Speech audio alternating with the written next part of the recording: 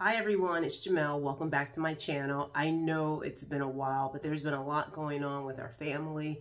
And so I just wanted to hop on here very quickly and just catch you up with what's going on with Sienna as we follow her through this process before we take her to get her autism diagnosis.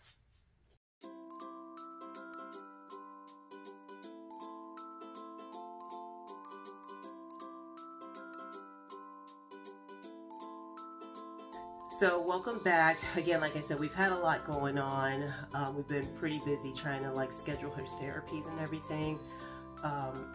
She was doing speech therapy 3 days a week, and then we had someone come into the house once a week to work with her. But now we're changing it up. We had someone with ABA therapy come in and do an assessment with her, or we took her to the center to do an assessment. And so the ABA therapy is a little bit more intense, and we're going to switch up and go with the ABA therapy and still have someone come to the house once a week. So she'll be doing ABA therapy starting this week, twice a week, and then we'll still have someone come to the house, and then she'll do daycare the rest of the days. So, but other than that, she has, we see a little bit of her doing new things here and there. You know, we hear a lot more, not babbling, but more like vowel sounds, and she's not saying words, or if she does say a word like a mama, dada, or we are practicing with eat. She is getting better with eat, and she can correlate eat with being hungry. So that one, we have been working with, but some of the other words, it's just she doesn't correlate like mama with me or dada with my husband.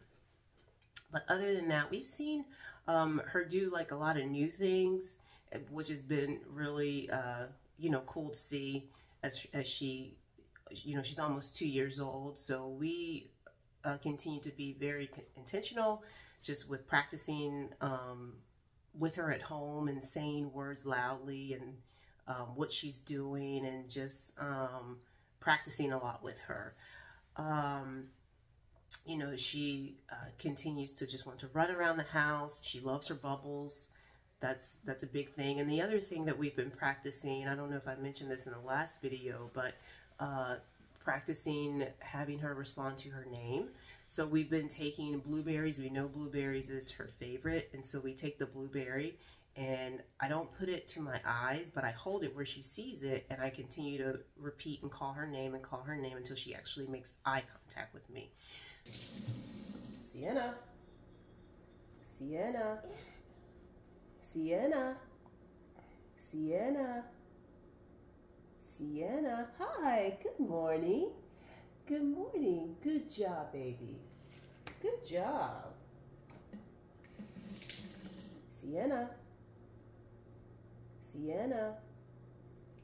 Hi. Hello. Good morning. Good job, Sienna. So that has been, at first it took a while before she got it, but now she knows, like, if I'm holding a blueberry and I start calling her name, she starts looking at me. And the idea is that once I continue to call her name and call her name, that she'll get used to me calling her name without me having a blueberry in my hand. And so, so yeah, that's been cool to see her getting better at that. And then there's this game that I think I showed in the last video where she needed kind of, her way of asking me for help was grabbing my hand to point to the item. Now she just kind of clicks. She's been doing a lot better at pointing.